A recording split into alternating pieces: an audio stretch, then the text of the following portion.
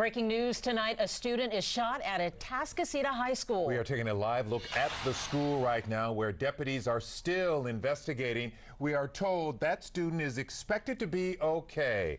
Right now, police, we're told, are surrounding a nearby home where they believe the shooter may be. We have a crew at that location, but Levi Ismail is at the school with what happened.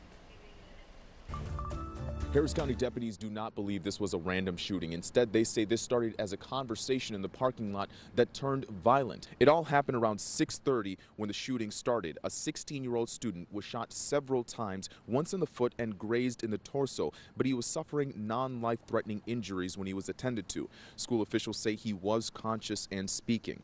Deputies say 2 suspects took off in a red Chevy Impala, but right now we're not sure if they go to school here. School officials say there were close to 60 students at the school at the time, none of whom were hurt.